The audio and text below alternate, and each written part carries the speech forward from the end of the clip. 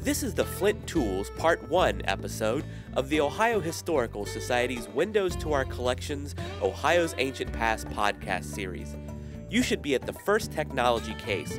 The tools are in the bottom Paleo-Indian period drawer. In the bottom drawer of the first technology case are an extraordinary series of artifacts made by the Clovis culture, an early Paleo-Indian culture.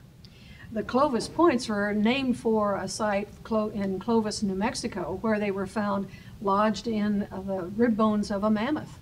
These artifacts are between 12 and 13,000 years old and are the oldest artifacts in our collections.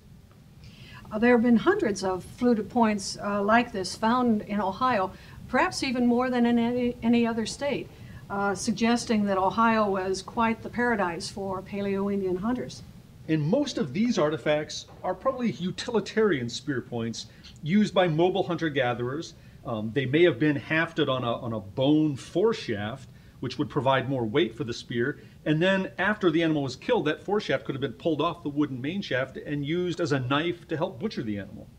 So maybe these points were kind of like a Paleo-Indian Swiss Army knife. You only have one tool for various purposes. Right, but I think some of these are so beautiful and so finely crafted that they represent more than just utilitarian objects. They're works of art.